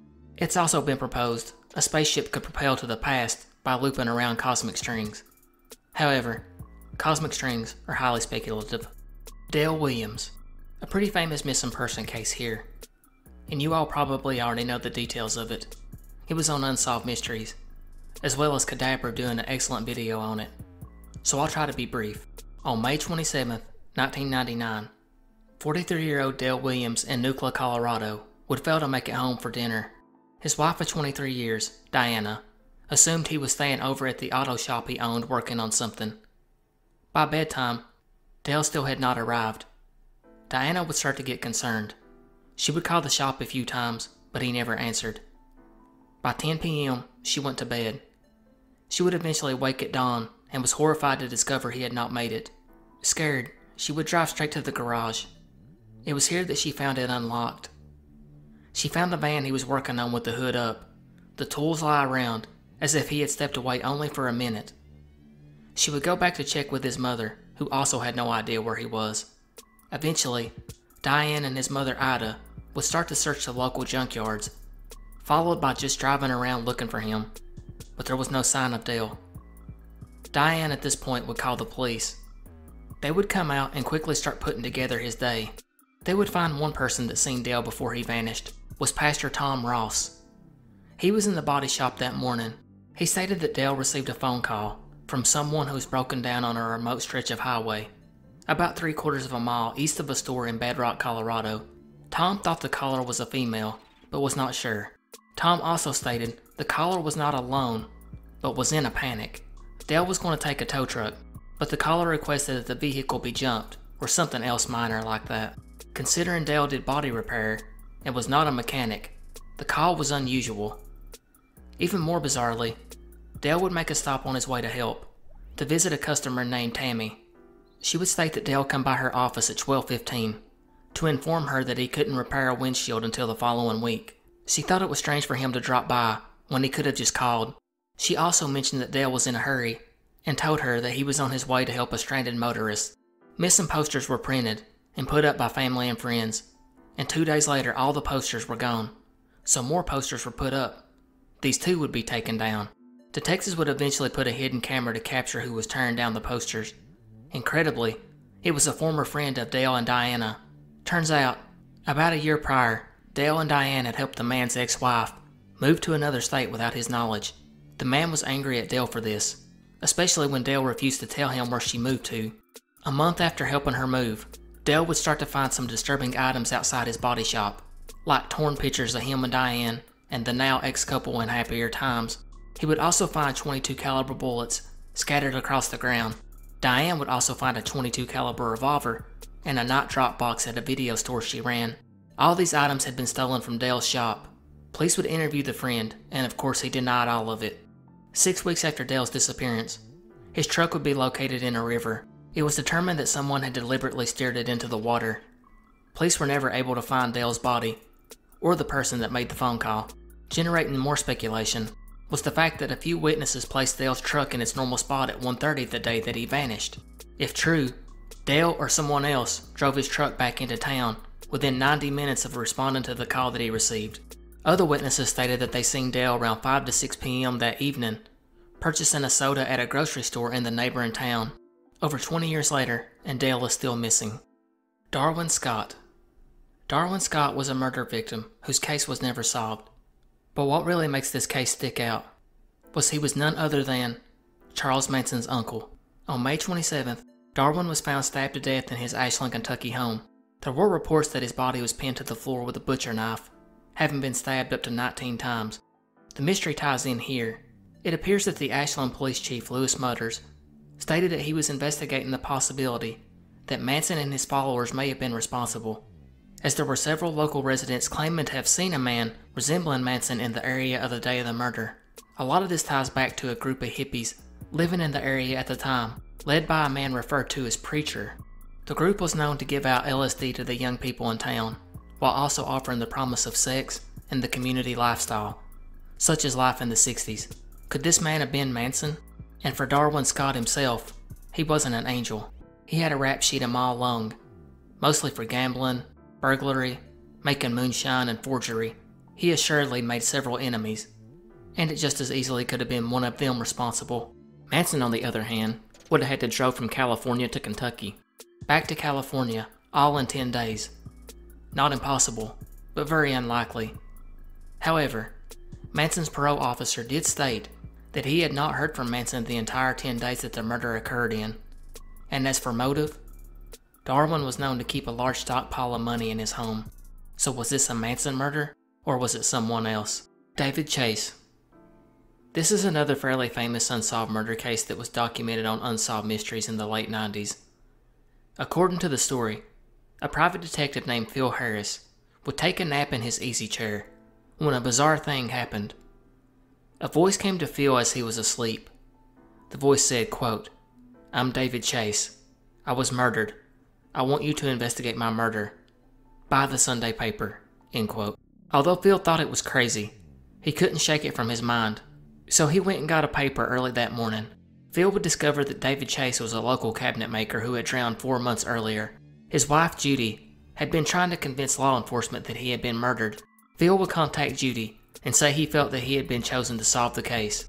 He would then meet with Judy, who was obviously skeptical, and he would relay things to Judy about David that only she could know. Phil would offer a deal. He would work the case for her for the total sum of $1. With a deal like that, she couldn't refuse. So Phil would begin to track and cover David's whereabouts on June 6th, 1995. He would find that he worked with a friend named Matt Orahosk on a roofing job. They would go to lunch, then to the bank where David cashed a $1,800 check, followed by going to the bar. When David did not return that night, Jody became concerned. She would go to his friend Matt's, who said he had left him at the bar. However, Matt's girlfriend would contact her later that morning and tell Judy that when she had asked Matt about David, he would say that David had told him he was going for a swim, because he had a raft, which was bizarre. And it didn't make sense that Matt hadn't mentioned it before, so understandably, Judy no longer trusted Matt and went to the police. The police would interview Matt later that day, and Matt would relay basically the same story. He stated that David unloaded tree limbs from Matt's truck and jumped into the creek next to the bar, and told Matt to pick him up in Morrison. It would be 6 weeks later when David's body was found 3 miles downstream. The medical examiner confirmed that David had died by drowning. However, there are some things that didn't add up. For one, the autopsy revealed David was not drunk, in spite of drinking all day. David also had a broke neck, and unusual cuts on his legs. Also, every bit of clothing except for his shoes and socks were missing. Detectives would interview Matt again, and he changed a couple of details. He now stated that David fell into the river when they were dumping brush. But that accident didn't make sense because the fire station was right where he said David fell in, and he could have gotten help quickly. Now back to the Phil Harris part of the story. You know, the detective that heard David's voice. He would state that the voice also told him that Matt had murdered him. After backing out on a deal that saw David paying Matt $1,800 for a truck, he claimed the voice said Matt had hit David with something in the back of the head, breaking his neck. Then Matt and an accomplice cut his jeans off with a knife and tossed him into the river. A week later, Phil would die from a massive heart attack. So we're left with 2 questions. Did Matt murder David? And did David somehow contact Phil from the other side? David Fortin. Around 8 a.m. on February 10, 2009, in Alma, Quebec, David Fortin asked his mother Caroline to drive him to school. His mom, though, was unable to that morning, so he instead put on a warm red jacket and walked towards the bus stop. Caroline would note later on that he had left about 5 to 10 minutes earlier than normal, but thought nothing of it. Sadly for Caroline and David's father, Eric, this would be the last time they ever see their son. In fact, David never even got on the bus, but what happened between his home and the bus remains a mystery. David's parents believe it could be related to the relentless bullying he suffered in school. In fact, David's father would state right before he disappeared, he told his father that another student was going to hurt him the next day. Detectives would quickly launch an investigation, but found very little. They did discover there were at least a half a dozen people that saw David hitchhiking south. His parents would also discover that David had packed some clothes the morning he walked out the door, as well as he chose report card day, when the teachers would be distracted, to make his escape. A month later, surveillance video of the boy would give his family hope, as it appeared that he was boarding a ferry northeast of Montreal. He looked leaner and scruffier, traveling alone and eating a bag of chips. His mom was 95% sure that the boy captured on the video was her son. A detective would state, quote, "He doesn't really know where he is going, I'm convinced. He's not someone that spent much time outside his little town. He doesn't know Quebec that well, and he doesn't know the big city. It's all quite worrying," end quote. Years later, a crime journalist named Claude Poirier would state that someone claiming to speak on David's behalf would leave him a message. The message stated David was ready to come back home under certain conditions.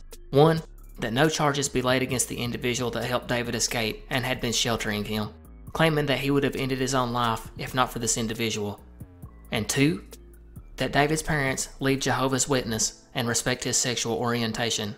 And finally, that the media let David live a quiet life. David's mother replied through the media stating, quote, "If the person took care of David, we thank him rather, because precisely if that person had not been put on David's path, maybe today we could not talk to each other," end quote. However, she wanted to point out that the family was not part of Jehovah's Witness. She also added that the issue of David's sexual orientation was never discussed before his disappearance, and that it did not pose a problem for her or David's father. After 13 years, thousands of tips and sightings called in, many proven false. No one knows what happened to David. Detectives have stated they know for sure that David ran away, mostly to get away from school where he was being bullied, but they find it hard to believe a 14-year-old from a small town with limited travel experience could have prepared so well to have ran away and succeeded. And on top of succeeding, he's been able to avoid being spotted. So did David really escape on his own? Or did he have someone helping? Did he end his own life? Or did he run into harm during his escape? Was the message left with the crime journalist real or a hoax? Diane Suzuki. Diane was a Hawaiian woman that disappeared on July 6, 1985. It has been one of the most notorious modern crimes in the state's history. She was a woman of Japanese descent, and she had a small stature, at 4'11", 109 pounds, and a slim build. On the day of her disappearance, she was speaking to a man outside of the dance studio, where she was employed at as a dance instructor. After their conversation, she would walk into the building. The man walked the opposite way. At 3 p.m., her dance class ended. A witness seen Diane walk down a hallway, heading to the bathroom of the second floor. The same witness stated that only one other person was in the building, and he was on the second floor as well. The witness never seen Diane come back down, and he left shortly after. Just 15 minutes later, Diane's friends came by to meet her, yet they could not find her. They headed upstairs where they seen she had left her purse and keys. The sole remaining person on the second floor stated Diane had left, but it was noted he was nursing a cut to his finger. When Diane's parents arrived on the scene, they were immediately struck by an odd sight when they seen 3 people carrying a big trunk out of the building. They would relay this to the detectives. The detectives quickly found out that it was Dewey Hamasaki and his father and sister. Dewey, who was the photographer, quickly became the top suspect. For one thing, everyone knew that he had a huge crush on Diane. More suspiciously was the fact that Dewey had scratches all over him, and it's never been stated officially, but it is believed that he was the person on the second floor with Diane when she went missing. He would be asked to do a polygraph test, to which he failed miserably. Allegedly at this point, Dewey's attorney asked the prosecuting attorney, would he accept a confession in exchange for a manslaughter charge, to which the prosecutor declined. Luminol would be used by the Honolulu Police Department for the first time in history in this case. They would discover bloodstains in the bathroom. However, they could not connect the blood to anyone. Clothes would also be found buried on the ranch that Dewey's family owned. These clothes fit the size and the look of what Diane was wearing that day, although most believe Dewey was responsible. There has never been any hard proof linking him. There's also been other theories proposed as well. Some people have tried to link her murder to that of the Honolulu Strangler, a serial killer that was never captured. Police dispute this though, and claim that her case is unrelated. Others believe she walked away to start a new life. This theory was largely built on the alleged sightings of her at Disneyland, as well as Tokyo. In 1993, the prosecuting attorney for Honolulu reopened the case, but after thousands of dollars and man-hours spent on the investigation, no charges were filed. It was just really hard with no physical evidence and no body to prosecute someone. The case went ice cold after that. I think it's pretty obvious what happened to Diane sadly, but what do you think? Doodler. The Doodler, aka Black Doodler, was an unidentified serial killer believed to be responsible for at least 6, but possibly up to 16 deaths in San Francisco, California, between January 1974 and September 1975. The nickname came because the suspect would make sketches of the men where he met them at a bar or club, then convince them to leave with him. It's here that they would have a sexual encounter, before the Doodler would then stab them to death. His victims were often stabbed in similar locations on the body. All of the victims were white. Detectives believe the men were killed near the location where they were found. The suspect was a black man between 19 and 25 years old. He was about 6 foot and slender build. The confirmed victims are as follows. Gerald Kavanagh was the first, 49 years old and found on the beach in the early morning hours. He had self-defense wounds. 27-year-old Joseph Stevens was found near a lake. Klaus Christmann, a German immigrant. His case was unlike the other ones. He was found clothed, and his murder was far more brutal than the others. He was also married with children. Warren Andrews, who was recently identified in January 2022, he was 52. Frederick Kappen, who was 32, and died from multiple stab wounds. His body was one of the only ones that was moved from the murder spot. He was also a Vietnam vet. And finally, Harold Goldberg, a 66-year-old Swedish immigrant found in Lincoln Park. He was slightly different, as he was out of the age range of the serial killer. He is believed to be the last official victim of the Doodler. Detectives are almost certain they know who was behind the killings. This man was described as a mental patient with a history of sex-related problems. His psychiatrist had even told investigators that the suspect admitted to the brutal slayings during one of his sessions. There's also the fact that they were tipped off to the suspect's license plate. Luckily, in 3 of the attacks, the victims survived. They could have been witnesses, but these men refused to testify in court because they did not want to come out publicly. One of the survivors was a well-known entertainer. The other was a diplomat, making the likelihood that they will ever speak out is really small. The suspect did cooperate with police in interviews, but has never confessed. He also was never named publicly. And even though police have a ton of circumstantial evidence, they would need one of the survivors to come forward and testify, which isn't likely. The reward for information leading to the arrest is now $200,000. Doomsday Stonehenge. Everyone knows about the Georgia Guidestones. Furthermore, everyone should know by now they've been destroyed, way after they were put on this iceberg. But what exactly was it, and what was the reasoning behind it? The Georgia Guidestones in Elbert County, Georgia, were a set of stones put there in 1979, with a set of 10 guidelines in 8 modern languages and 4 dead languages, carved onto dead slabs. There were 10 instructions left on the stones. 1. Maintain humanity under 500 million people. 2. Guide reproduction wisely. 3. Unite humanity with a new language. 4. Rule passion, faith, tradition, and all things with tempered reason. 5. Protect people and nations with fair laws. 6. Let all nations rule internally, resolving external disputes in a world court. 7. Avoid petty laws and useless officials. 8. Balance personal rights with social duties. 9. Prize truth, beauty, love, seeking harmony with the infinite. 10. Be not a cancer on the earth. It is still unknown who is behind the building of the stones. Furthermore, the inscriptions aren't real clear. Some conspiracy theorists think it was there to establish the beginnings of a totalitarian tribal government. Others believe that it was satanic, or the 10 Commandments of the Antichrist. But since the stones are long gone, there's no mystery anymore. Drake and Josh pilot. In another lost media mystery, Drake and Josh was a sitcom that ran from January 11, 2004 until August 3, 2007, with the Christmas special appearing on December 5, 2008. Although fans of the show do know of the pilot that aired as the first episode of the series, there is actually a pilot that was recorded 2 years earlier in 2002. It was made before Nickelodeon picked up the show. Not much is known about the pilot, except that it did use the same plot as the first episode of the show. One difference, though, was Walter Nichols, Josh's dad, was originally played by Stephen Furst instead of Jonathan Goldstein. No one knew about the pilot until Dan Schneider posted a video in 2009 showing Stephen Furst in the sitcom. By April 16, 2022, Schneider would post a clip compilation of unaired pilot material on his channel, but he didn't state if Nickelodeon has plans to ever release the full pilot. Eisener Mann, der Eisern Mann, or translated from German to the Iron Man, is an old iron pillar partially buried in a German forest. It is a rectangular metal bar that sticks out about 4 feet above ground and is buried about 3 foot deep.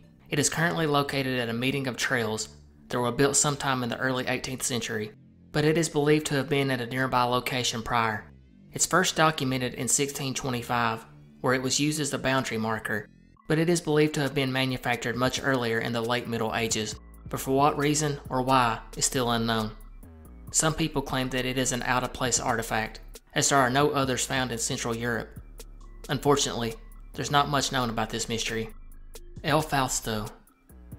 On July 20th, 1968, the crew of Miguel Acosta Hernandez and brothers Ramon and Eliberto would set out onto the sea.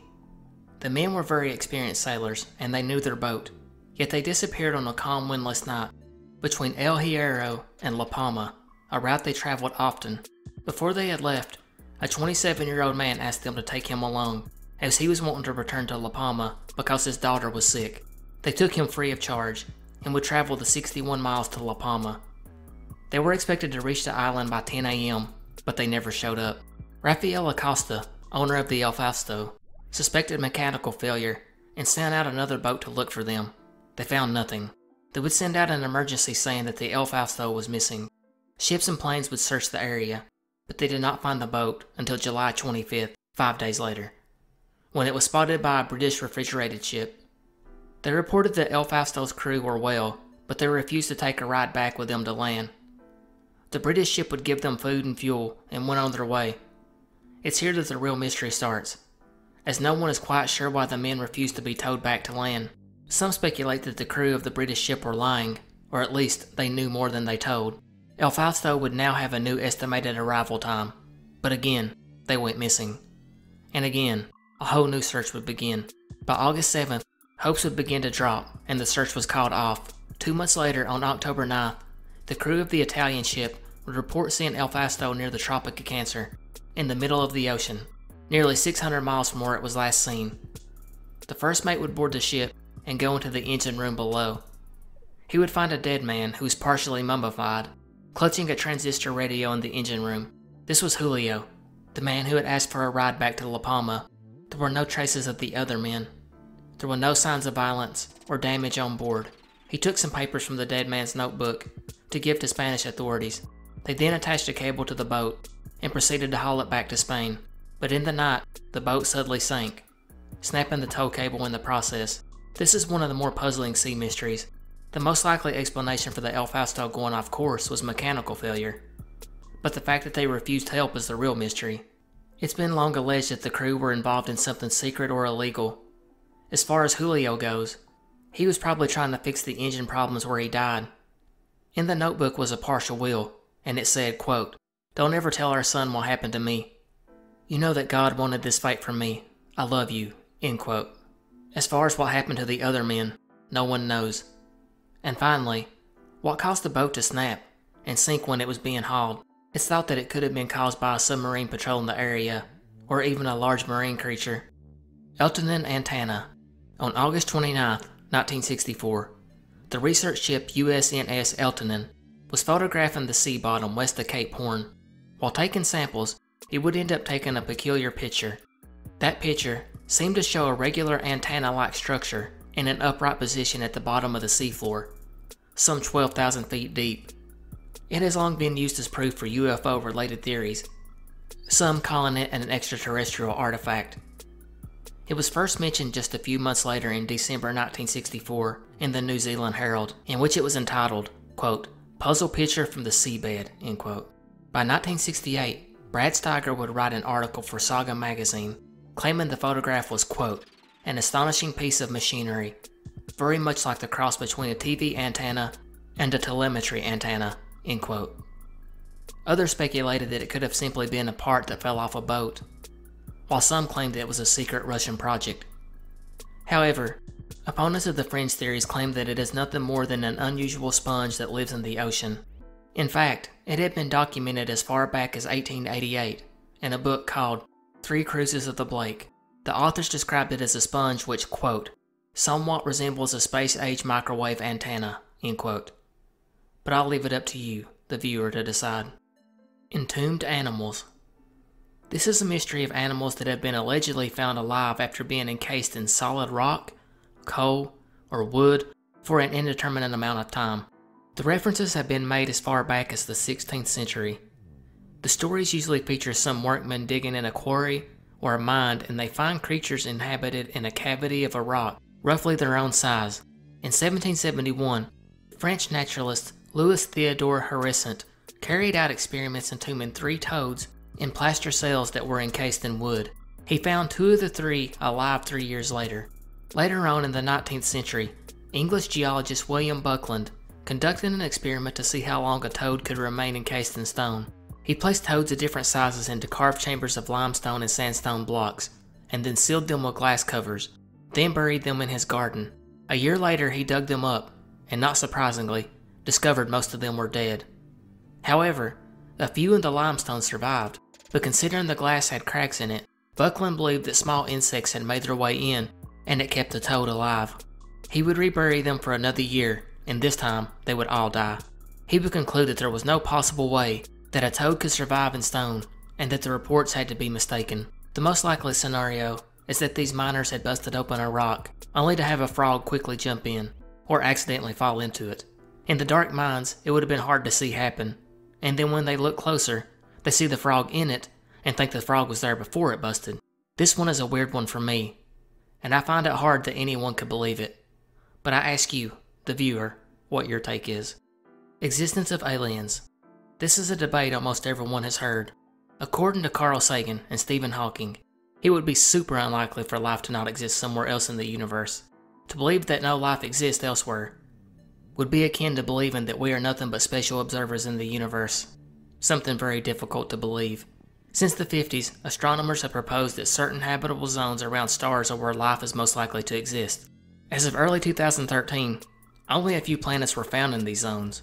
But by late November of that same year, astronomers would start using data from the Kepler space mission and found that there could be as many as 40 billion Earth-sized planets orbiting in habitable zones, and this is just based on life as we know it. This doesn't take into account life that may thrive in other conditions. Another thing to consider is that life on Earth is proof of life in the universe, and no matter how small the chance of life was at developing on Earth, the unimaginable scale of space and time make that small chance highly likely that it happened somewhere else. Some would say it's statistically certain life is somewhere else. As for the argument against it, you just have to go back to the Fermi paradox we discussed earlier, which basically states that if life exists elsewhere, statistically, there should be a planet advanced enough that they would have been able to visit here by now, and considering they haven't, and considering that we've never been able to pick up any real tangible proof of signals from space, they most likely don't exist. I'll leave it to you to decide. Exotic matter. There are several proposed types of exotic matter. One being matter that would violate the known laws of physics, or matter that has not been encountered yet, or matter that is theorized to exist but has not yet been proven, and poorly understood matter, such as dark or mirror matter. As for what the mystery is, I'm not really sure. I'm not sure if the author of the Iceberg was questioning if exotic matter really exists, or if it does exist, what could it lead to? Something like time travel, or the ability to create wormholes? I'm just not sure. As always, feel free to enlighten me in the comments.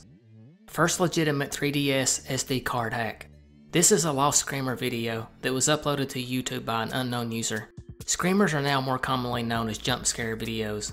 The word is used to describe any game, video, website, or program that tricks the viewer into concentrating hard on the screen, and then suddenly, they change it in a way to startle the viewer. Most screamers use scary or creepy images and loud sounds and scream to make their goal more effective, hence the name Screamer. This particular lost screamer is a video that starts with a person turning on his Nintendo DS and then launches the Nintendo DS camera program. Shortly after, pressing the More Pictures button, a flashing image of Jeff the Killer appears with a loud screech. He was apparently pretty popular at one time, but has now been lost. Flight 19. Flight 19 is a famous Bermuda Triangle mystery, where a group of torpedo bombers disappeared on December 5, 1945. They lost contact with the U.S. Navy over water during a training flight from Fort Lauderdale, Florida. All 14 airmen were lost, as well as the 13 crew members that searched for them. Upon an investigation by the Navy, they would conclude that the flight leader, Charles C. Taylor, mistook small islands offshore for the Florida Keys after his compasses stopped working, resulting in the flight heading over open sea and away from land. The report was later changed by the Navy to say, quote, "cause unknown," end quote, to avoid blaming Taylor for the loss of 5 aircraft and 14 men. They would also state one of the rescue aircraft went down due to an explosion mid-flight. The most bizarre part of this mystery was the rescue crew that was sent after the bombers. They would radio back to the tower stating they were close to Flight 19's last assumed position. That crew would also disappear and never be heard from again. There has been much conjecture over what happened to the bombers. It is known that the compass on Taylor's aircraft malfunctioned at some time into the flight. This ties back into the long alleged rumors that the Bermuda Triangle has some kind of supernatural phenomenon that causes ships and planes to malfunction and crash. Other experts claim that it was nothing more than pilot error, but I guess the real mystery is just what happened to Flight 19, and is the Bermuda Triangle really the cause of it? Fluorescent Freddy. On March 15, 1965, a group of several teenagers in a wooded area of French Lick, Indiana, would encounter a Bigfoot-like creature standing 10 feet tall and covered with bright green hair and glowing red eyes. In a somewhat strange turn in the world of cryptids, this is officially the only recorded sighting of this alleged creature, one that seems to be related to Bigfoot. Outside of being mentioned in one newspaper and a few Bigfoot-related books, there's hardly any information on the supposed cryptid, meaning it's most likely false. And that is all for part 4 of the Unsolved Mystery Mega Iceberg Explained. Thanks to all that made it this far.